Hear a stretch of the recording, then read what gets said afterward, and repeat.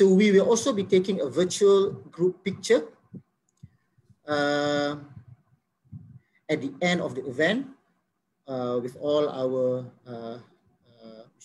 speakers and also all our event organizers. So do be camera ready and to turn on your camera for a photography session. And the last one is the interest of time. Please type your message at the chat box and we will address the relevant question that you pose. Okay, so we'll start this session by having a welcoming remarks from our own program director, Associate Professor Dr. Guido Benny. Dr. Guido Benny, so please, the screen is yours.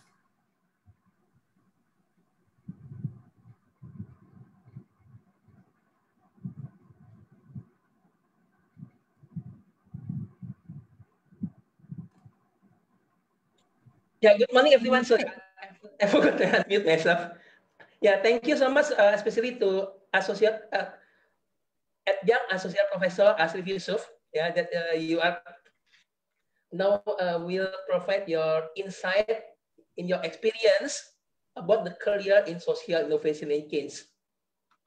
Yeah. Okay. The Bachelor of Social Science. We have two programs. Yeah. The first is social innovation and change, and secondly, international relations. And there are a lot of career prospects that maybe many are not aware. Yeah, the job prospect. Chan, I'm talking to you. Yeah, they can work in social organization, also in business. There are many avenues that open if you learn social innovation and change. Yeah, okay. And yeah, I understand that Adjunct Associate Professor Asrif Yusuf will elaborate more on that. Yeah. Okay, actually in the world, reports say that social science graduate is needed globally and has the best job prospect. You can see from BBC News. Yeah, social science graduate have the best job prospect. The Forbes say future tech job, we need social science graduate. And then British Council wrote that 55% of professional leaders hold a social science or humanities degree. And you can see from the pie chart, 44% of professional leaders has social science degree. And younger leaders are more likely to hold a degree in social science or humanities than older leaders. So I invited our students that enrolled in March 2021. I assure you that you are on the right track for your success in future. Yeah. Why? Yeah, although the Malaysian, this is the former Minister of Education, Higher Education, that was Idris Yusuf, he said that unemployment of social science in Malaysia is low. Yeah. Why? Why is so different with the picture of the world? Okay. Well, we found that the current Malaysian social science program are focused more on theories and concept, lack of practice. Thus, graduates are not ready for work as they lack job skills and work experience. That's why Bachelor of Social Science, Taylor's University will create leaders with knowledge, skill, attitude, behavior, and work experience. How? Through Malaysia's first work-based learning social science degree. Yeah. So that's differentiate us with the rest in Malaysia or even in Southeast Asia.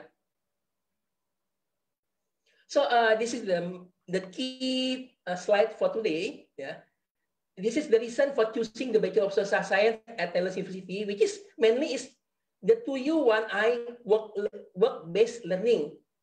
So let me tell you what is WBL actually. 2U meaning 2 years university and 1 year industrial placement. So in the 2 years, you will learn from our academics as well as top national and international social industry leaders. So in the first 2 years, top national and international social industry leaders mentor the students. they have become our adjunct professors. Yeah, and we also use emerging leaders greenhouse. So by having them teaching you, you will develop professional networking event even before graduation. So we have also other events, yeah, that will increase your professional networking. For example, social scientific seminar series, and then conferences, luncheon seminars, workshop, Model United Nations, and Model ASEAN Summit. Okay. And then 1 year industrial placement. This will be done in the final year, yeah, of your study, final year placement at top industry. So in the final year, students will be, firstly, they will be introduced to industry practices, and then they will be exposed to contemporary national and international issues in their area of specialization. In this case, is social innovation and change, yeah, and will manage and lead real-life projects under guidance and supervision of industry coaches and university tutor. So, yeah, 3 years study at BSS, you will have hand-on 1 year working experience. And this working experience is in management and leadership of real-life projects. Yeah, real-life projects. So surely this will be a game changer, yeah, for higher education of social science in Malaysia and Southeast Asia. Yeah, I will glance this fast. Yeah, we have 22 adjunct professors. They are leaders in social industry that has been appointed as adjunct professor or adjunct associate professor with us. Yeah, you can see they came from news media, from think tank, from leading consultant, NGOs. Yeah, even they are also from Suhakam, international NGOs, for example. Okay, from business. Yeah, from business. Yeah, we have here Ms. Asri Yusuf, the head of people strategy Petronas. Yeah. Yeah, we can see a lot of big names, yeah, the leaders in the field that has been appointed as adjunct professor with us, and also it's supported also by this is only 10, yeah, 10 visiting professors. So yeah, this is also to ensure that you will work in the final year in the industry. Yeah, we have signed 14 memorandum of agreement. So these 14 organizations have agreed, yeah, to accept students for 1 year work-based learning, and we keep expand this number, yeah, to provide students with more opportunities. Yeah, with that, I would like to thank you for hearing my presentation. Thank you. Thank you, Guido, for the brief welcome remarks and introduction about the Social Innovation and Change degree program.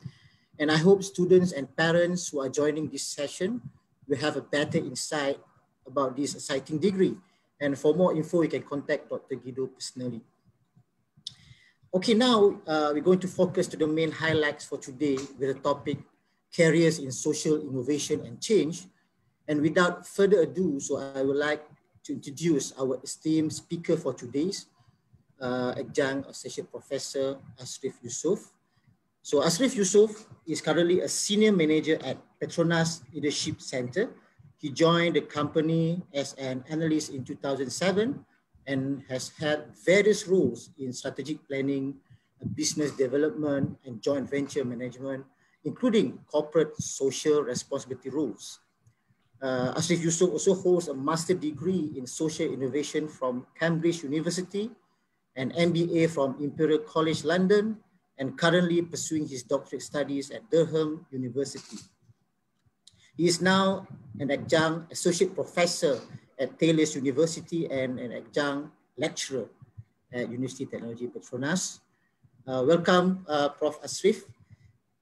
We are very glad to have you today and to share with us your academic journey and as well as your working experience with regard to our themes today.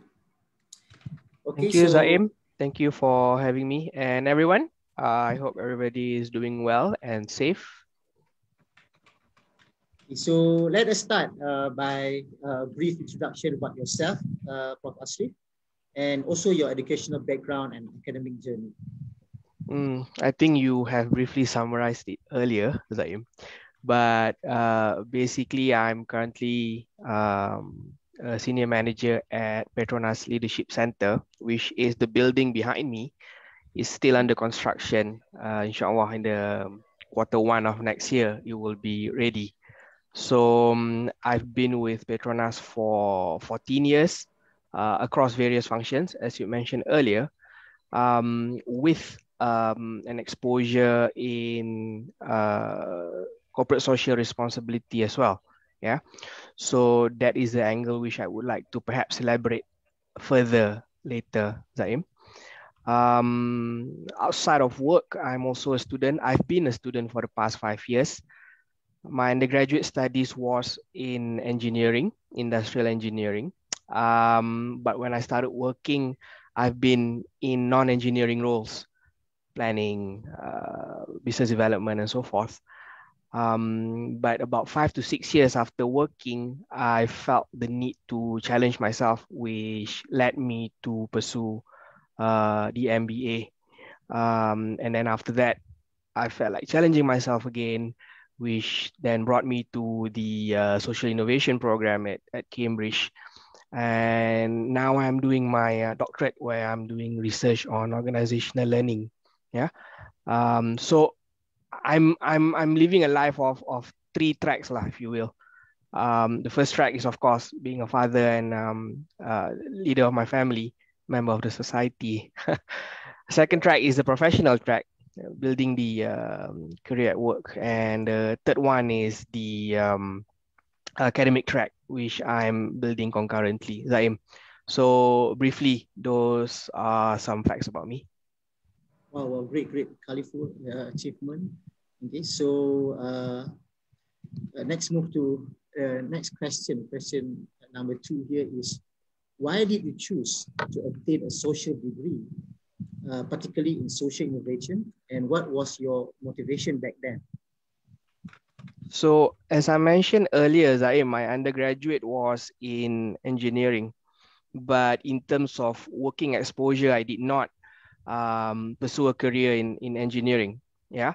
So in about 6 to 7 years of working, I had the opportunity to get involved in a project called Vista, whereby Petronas held partnerships with vocational colleges around the country to help them in improving their curriculum, providing with a conducive learning environment for vocational education, as well as bringing our expertise in technical and engineering to the education sector.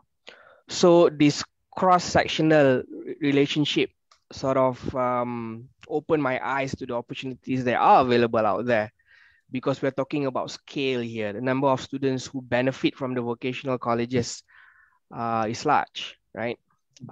Thousands of graduates come out of vocational colleges and then end up working either in industries or starting their own services, either for residential or industrial areas, in areas such as welding, pipe fitting, building management, electrical, and so forth. So that showed me the opportunity that existed between the private and the public or educational sector. And then I wanted to go deeper and analyze what's available out there. So that brought me to then discover the program that was available at Cambridge University. Fortunately, I got in and furthered my research in higher education still. So my thesis was on the application of Wakaf as a sustainable model for higher education funding, especially for public universities. in Malaysia. So that was my master's thesis. So yeah, so it was never in the plan, Zaim, to study social science, but I felt that the MBA was my first stint with what's available out there in the social sciences, a bit of organizational behavior, a bit of marketing and management, leadership, just trying to understand people, right? So then that brought me to the social innovation degree, and then what I'm doing now in my doctoral research is a bit of behavioral science, a bit of organizational behavior, and a bit of human capital development. So that multidisciplinary convergence that happens in the research space is something that excites me. It might not sound exciting, but it does excite me, and it keeps me, keep on wanting to know more, and keep on reading about it. That's my take. Yes, Bro Asif.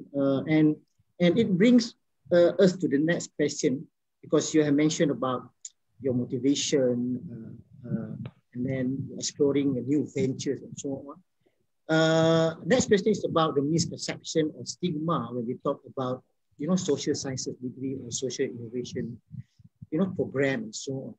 Some says that this type of program or this type of degree is not relevant. Some even say that those who cannot get into the sciences program or degree or who do not have a strong academic background tend to study this type of program. So have you experienced this, and what will you think about this stigma or misconception? The stigma is kind of real. It is out there. But I'm a living example of somebody who transitioned from a training in engineering back in college into working to a non-engineering field and building a career out of that, alhamdulillah. But I think there's also that stigma is also driven by the movement for STEM. Yeah, Zaim. We can't deny the importance of STEM and the potential that it brings together, the prospect that it brings together for students who are undergoing those programs, right? But at the same time, I think it's a balancing act that every economy has to put in place as well. Yeah. So the stigma is perhaps stronger in our parts of the world, because from my engagement and communication or experience in engaging with industries or academics from the Western world, the stigma is not as big as it is over there, because you have graduates of English, literature, classics, and so forth going into industries such as consulting and many others. Yeah. So when we look into the fragment of an organization, definitely there are organizations who need the sorry, somebody needs to mute, I think. Can everybody hear me? Clear? Clear? Yeah, can. Please continue. Clear? Yeah. Okay, cool. Where was I? So Zaim, the fragment of an organization has both elements of has the engineering parts and also the non-technical parts, right? And for in the literature of organizational behavior, we have seen how both needs to coexist in harmony for the company to prosper. So if you look across many sectors, manufacturing, F&B, both in the public or private space, job opportunities are always there, right? For people who are also social science graduate. So the stigma is also driven by culture, is driven by the movement for STEM. We can see how STEM is being promoted and encouraged across many levels of education, from primary, secondary, all the way to tier 3, right? So that's why that stigma exists. Yeah. Zaim, sorry, I think I can hear myself, so somebody might need to mute. Let's resist. Hear myself, so somebody might need to mute. Okay.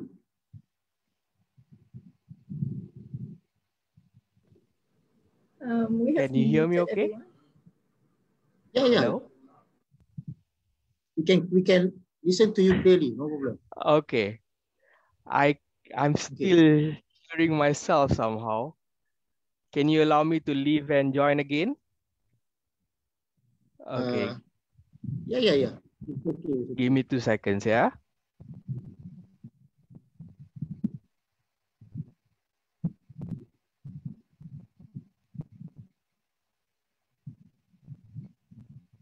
Yeah, we let our Prof. Asrif to join us back again. So I think this is normal, right? For using online webinars. Yes. Hello, can you hear me? Yeah. Oh, Can. Of course. Yeah. We can You hear me you. okay now? Yeah, better. Better, eh? Sorry about the technical problem. No worries, no issues now. Okay, Zaim. Okay, we can hear you. Okay, huh? Are you okay? Francis, okay. We can continue, right? Yeah. Okay, so the next just question. now you have elaborated on the just now you have already elaborated about the stigma, the misconception, and so on. So, next question is about your notice that you were involved in, inside and outside the campus.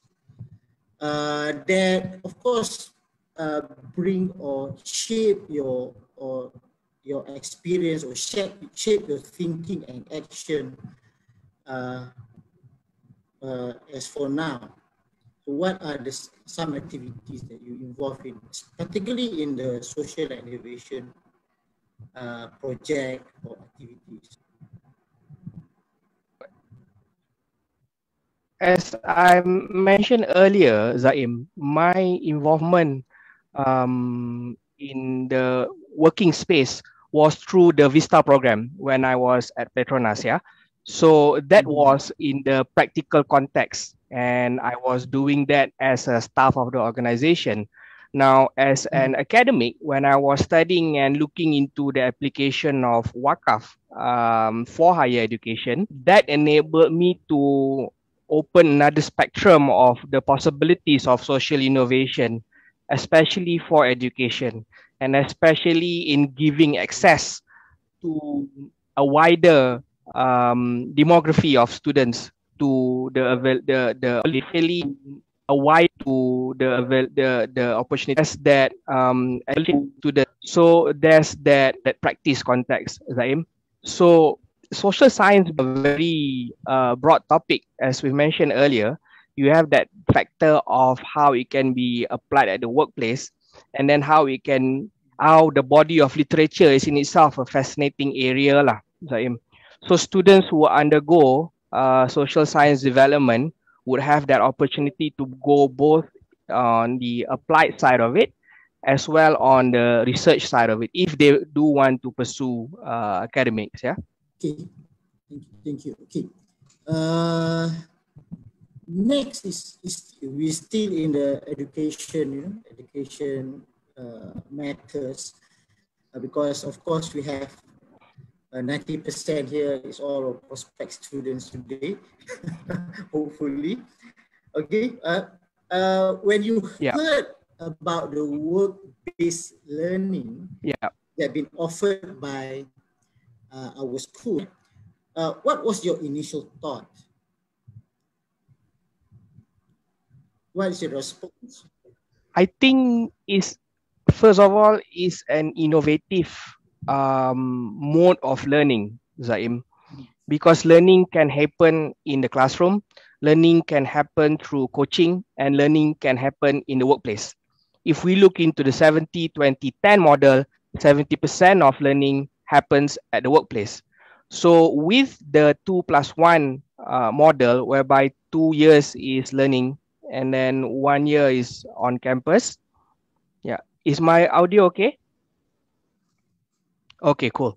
So if we look into the model of 2 years of on-campus learning and 1 year of work-based learning, I think work-based learning that gives a head start to the learners, because as we see, the main struggle of students is about getting internships. So with the partnerships that tailors have formed with the organizations that Dr. Guido shared earlier, I feel that that gives a huge opportunity for students to really develop themselves, build personality. I feel that students to really grow before they join the workplace. And who knows, that third year that they spend with the organization could also be an opportunity for them to be absorbed upon graduation after the program. Yeah. So it gives them the head start. It's a very innovative format which enables that learning at the workplace. And also I think it's a great measure of building character. It's enabled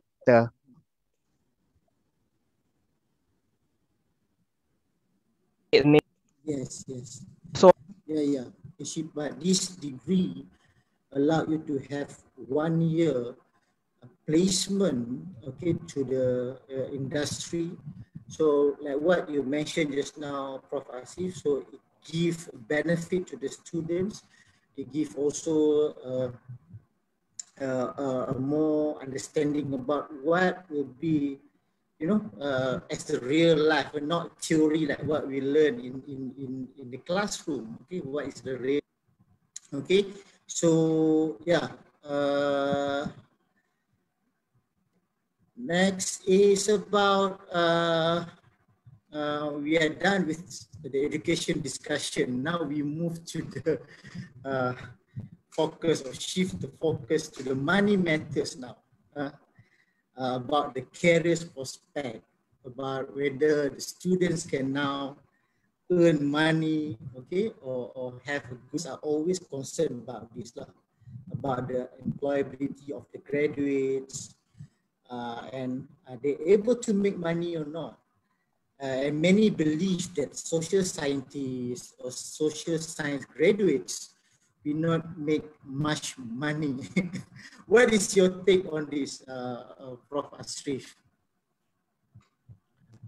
I think, Zaim, the opportunity is still relatively, if we look into, again, the fragment of an organization, as I mentioned earlier, there is that portion of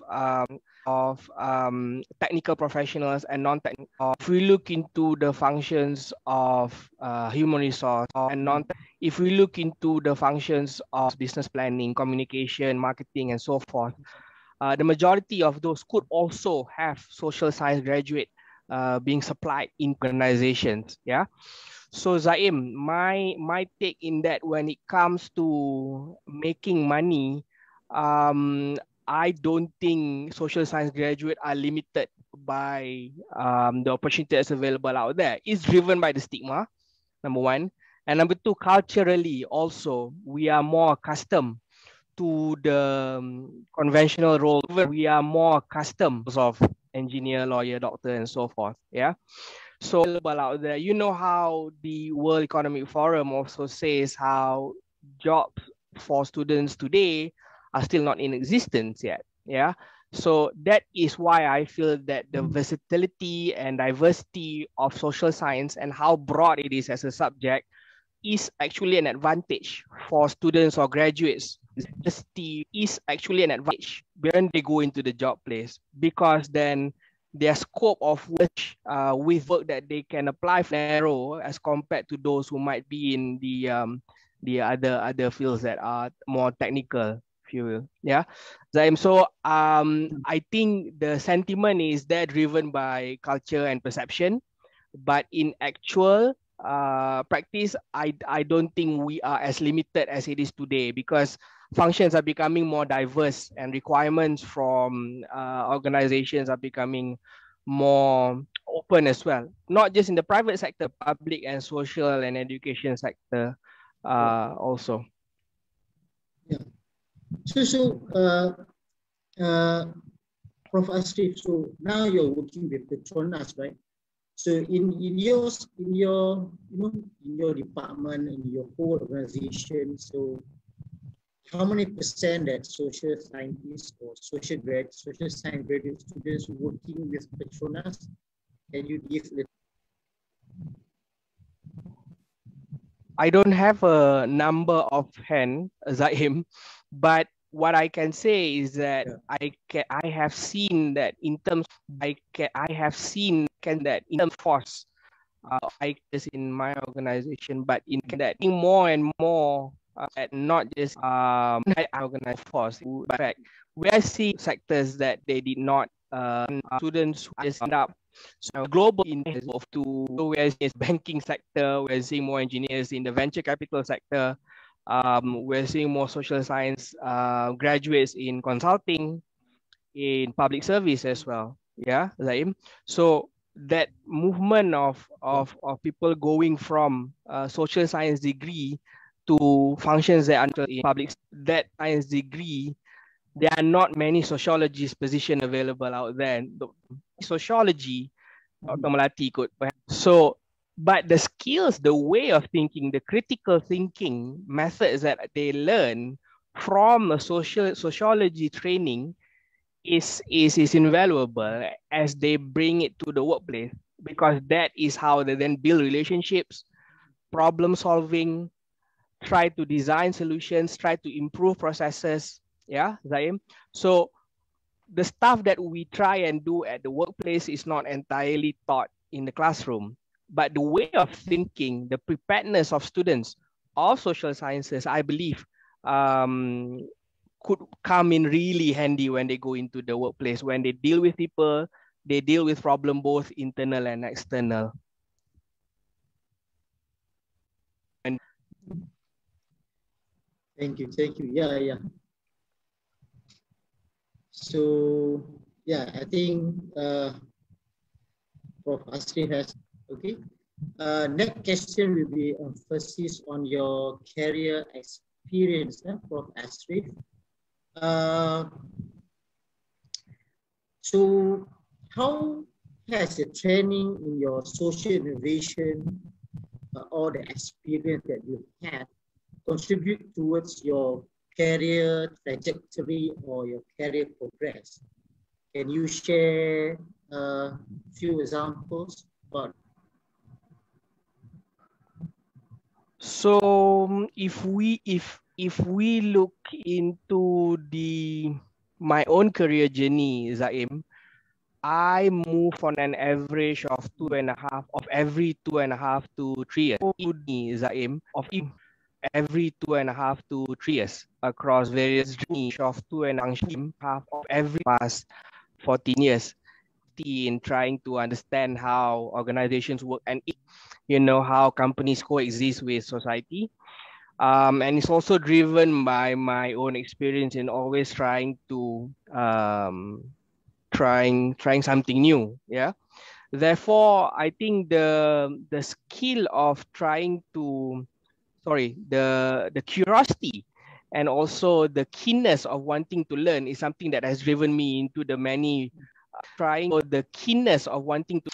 So I'm more of a generalist in terms of my career, but what I'm doing in terms of the academic track that I'm building at the same time, that is where I'm trying to go deep that is where I'm trying to go deep here. So at work, I try to cover a lot of bases and try to know as much as I can. But in my studies, I try to complement that by going deep. So there's that balance of breadth and depth that I'm always trying to maneuver lah, Zaim. So based on your experience just now, you you're hopping from one place to one department, no? And looking into your working experience, managing organizations or department knowledge that you have learned, especially in managing conflict and also to manage people. So how can you help? How this degree can help you? What are the skills that we taught there? Actually, I don't think it's in the degree entirely, but I think it's a bit more on the way that we think, yeah, Zaim, as I mentioned earlier. So personally, I just believe in two things. Number one is empathy, and number two is curiosity. And empathy is in the way that we try to understand others, build relationships, and then help others in the confines of our organization, regardless of what levels of relationship that we build, right? And curiosity is about being good at what we do. Yeah, Zaim. So in terms of the degree helping me to be good or well at what I do, is more on the way of thinking. It's more on the relationships that you build with others is the one that helps you to then be more effective and efficient at the workplace. Be efficient. And so intrigued by the diversity, be more effective. I'm so intrigued. I believe that that that endless opportunities that the students have when they study social science is one that could really be a strength for them when they join the workplace. Is the different be a strength for people as well. I think that is one that is really a workplace to bring to the in their teams when they work. Able to bring when they play their part. About able to grow. So so does this type of value or skills is very important to meet the expectation of the industry nowadays? Sorry again, Zaim.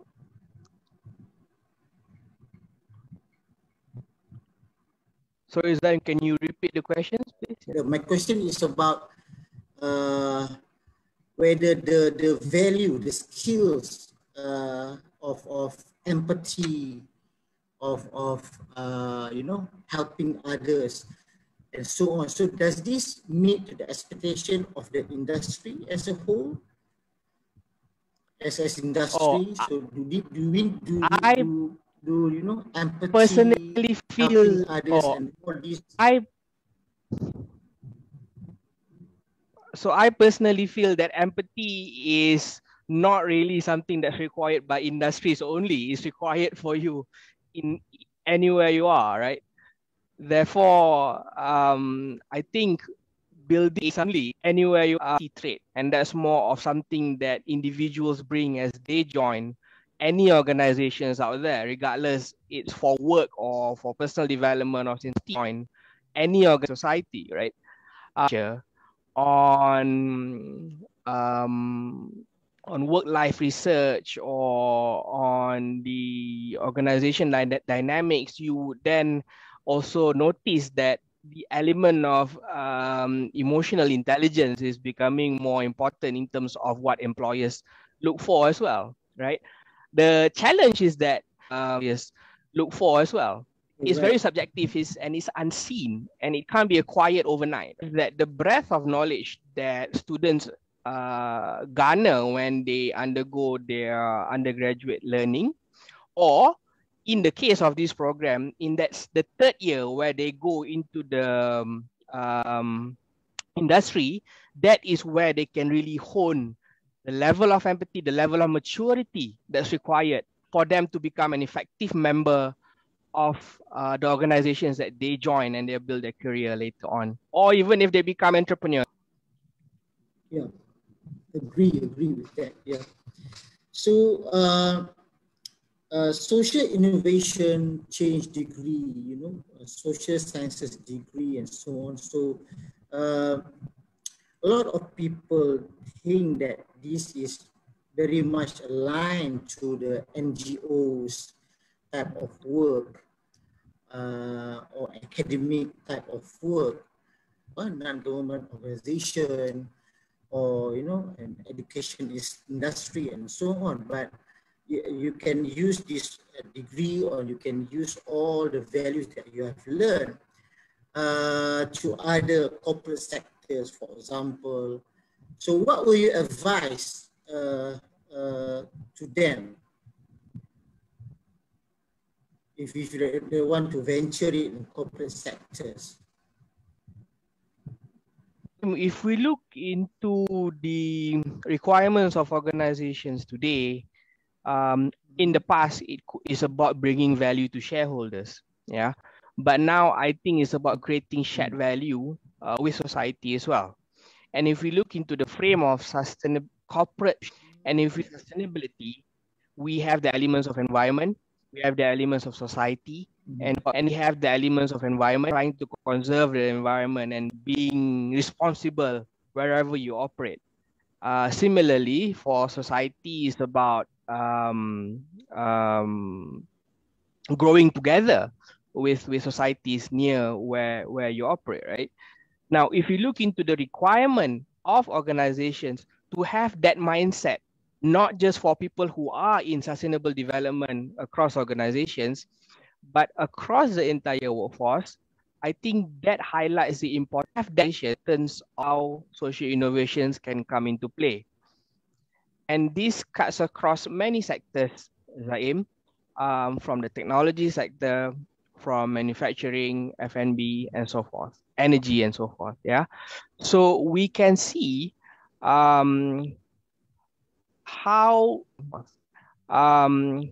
not just the awareness, but also knowledge and putting into practice from responsible citizens of the industry is becoming more and more apparent across many workforce of organizations. Yeah, Zaim. So I think that's how it works. So it comes into play today with commitments that they are making. Those are promises, and they need to be are coming up with delivered by the people who will be working. So my take is that the element of good governance, environmental conservation, and overall corporate sustainability is becoming more and more important, which is then also providing the opportunity for social science graduates.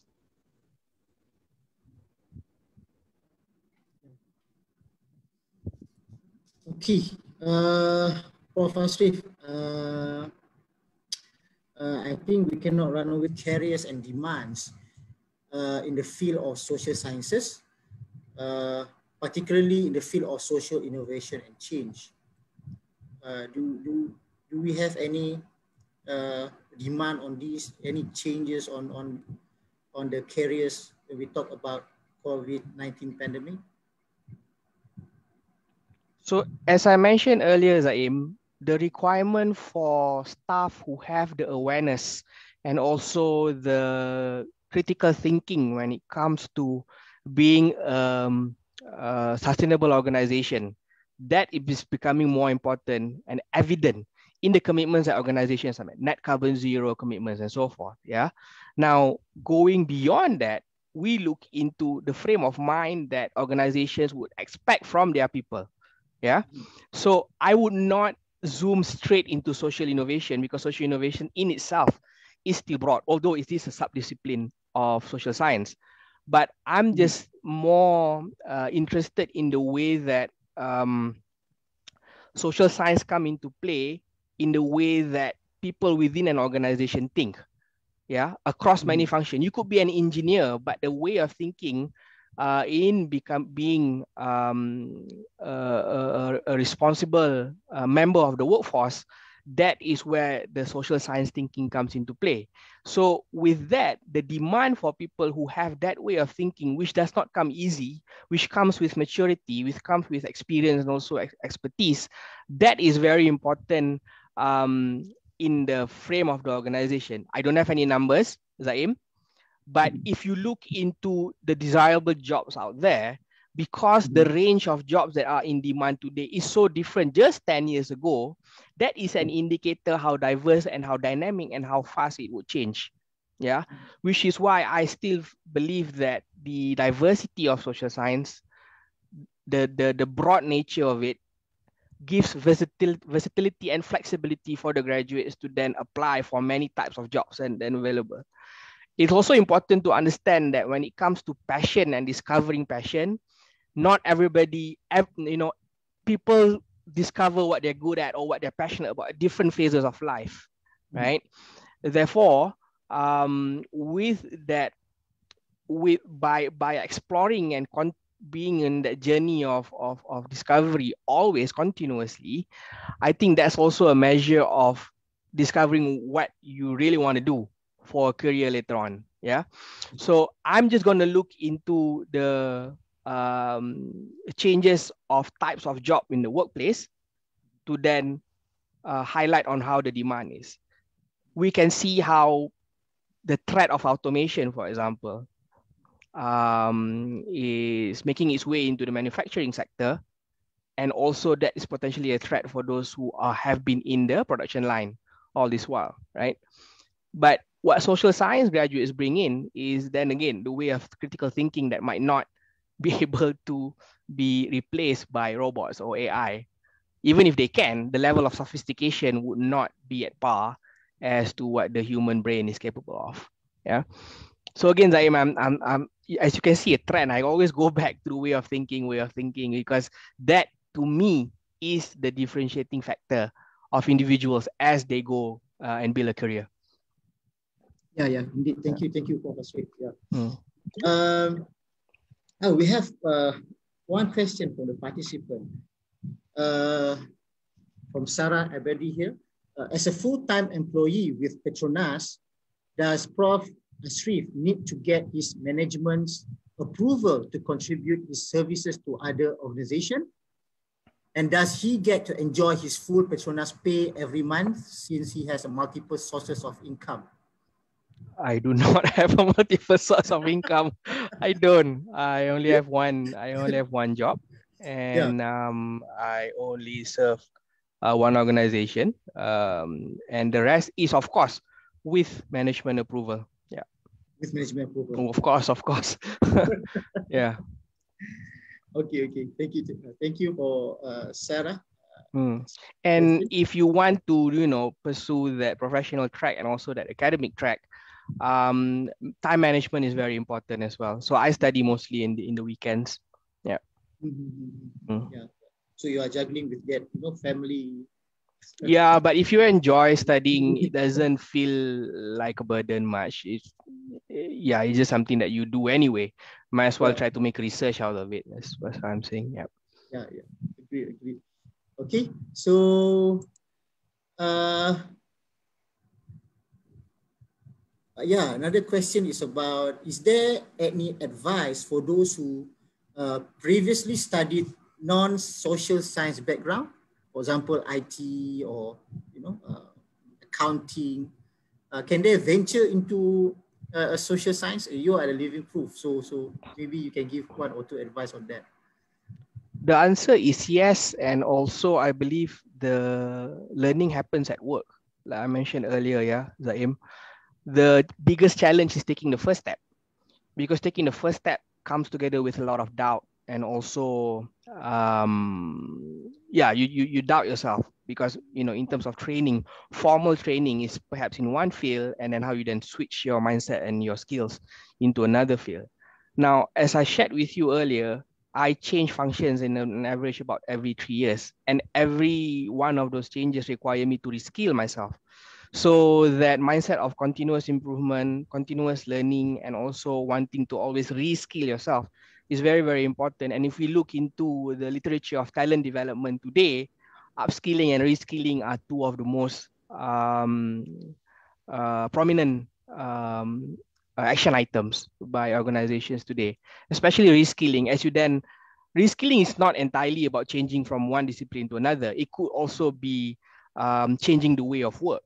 as we said earlier, right? Automation comes in, you need to be more aware of what the technology holds and then how that can improve, save time, save money, and so forth. Yeah, Zaim. So to me, yes, the opportunity is definitely there, but undergoing the change requires you to take the first step.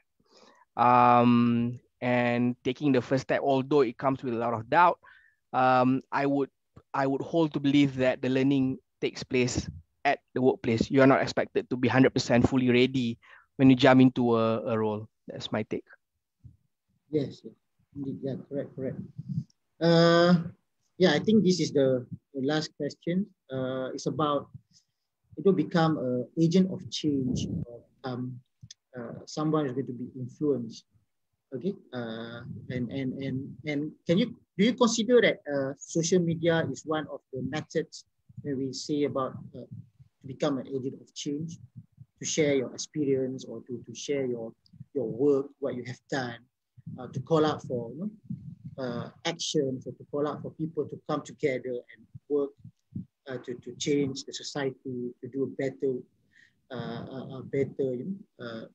better initiative to the society. Do you think personally, you think social media is good to do that? I would zoom out a bit and just go into the internet, because then that expedites communication as well, right?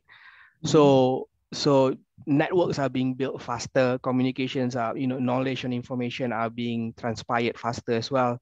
And as we can see today, many movements are being brought about online. And today, with COVID-19, everything is shifting online as well. Yeah, Zaim. So I wouldn't constrict it to social media only. I think it goes beyond that. The entire ecosystem that the internet has enabled has really makes everything faster. Yeah. But I think students should also take this opportunity, because as education is also going online, opportunity to contribute is also shifting into the online space as well. Yeah, right. Yeah. So I think social media, and to a larger extent, the internet is a really important tool. Okay, thank you, Prof. Asrif. So, participants or particular students, do you have any question to Prof. Asrif? Any more questions to ask? So, because time is, we have already like 5 to 6 more minutes. Any questions? Any last question from the audience, from the participants here? Can I ask a question? Yes, please. Yeah, this is Anindita. My question to Associate Professor Asri would be 2 questions. Yeah, one is that what type of data do you think will be relevant for students specializing in this area? Would it be a mix of qualitative and quantitative, or do you think either one is going to be more important for the future? So that's my first question. And my second question is, what type of digital skills and knowledge do you think are required as for our future graduates? Thank you, Prof. I think it's a hybrid. At least in my line of research, it's been a hybrid of both quantitative and qualitative data. But I think it's more heavy on the qualitative side, mainly because I believe insights are mostly gained from the qualitative data, although trendings are more can be seen with quantitative data in large amounts, of course. So I think it's a mix, Doc, and also I think the way that qualitative data is being gathered today is also becoming more, people are becoming more creative in gathering qualitative data. And I think the internet, as Zaim had mentioned earlier, is making it much more accessible as well. Yeah. Now going into digital skills, I would zoom out to say networking is the most important one, although that's not entirely digital. But the digital solutions is making networking more seamless today. Yeah. So I think for students, I mean, it's about reaching out, Doc, and I think it's about trying to build a network across many sectors, not just to confine it within their area of study or within the stakeholders that they are familiar with. Yeah, so that's how I feel. So networking is not a digital skill per se, but I think using digital solutions to then enhance and make networking more effective endeavor, I think is very important for the students, because it's all about building relationship, and you'll never know what opportunities lies out there. Yeah. Thank you so much. Thank you so much. All right. Right. Thank you, Dr. Nita, for the questions. Maybe one more question if you have. From students, or students quite shy lah, Prof. Asri. This is our March 2020. We start next week. Any question from the students you have? Let me check the chat box. Do you have any more questions? Okay. Okay, so if there is no more questions, so I would like to thank you again, Prof. Asri, for your knowledge and your experience sharing. And I would like also to thank all of you for your interest and inquiries. I think this session has provided a lot of needed information about working with others, about the values, skills that needed to become the agent of change. Prof. Asri also mentioned about financially reward, okay, about future career with regards to this degree. So on behalf of Social Innovation and Change Program, so I'm sure hope to have you join us in futures for the students, and we can create more agents of change and contribute to the global well-being. So before we officially end, so let us take a group picture for keep safe. Okay, so please turn on your video. Camera like video like camera. Okay. So Dr. Melati, can you help me on this, taking the picture? Okay. Okay, so everybody look at your camera and not at the visual that you can see of yourself. Okay. Very nice. Get to see beautiful people. A few people are opening their cameras. So maybe while we are taking picture, you can refrain yourself from typing any messages for a while. Otherwise, it'll pop up and cover some of the beautiful faces. Okay. Okay. So now look at the camera and smile. 1, 2, 3, smile. Hold on. Let's do one more. 1, 2, and smile. Beautiful. Thank you. Okay, Zain. All right. Okay, thank you very much. And thank you again, everyone. So hope to all of you have a great weekend ahead. Bye-bye. Take care.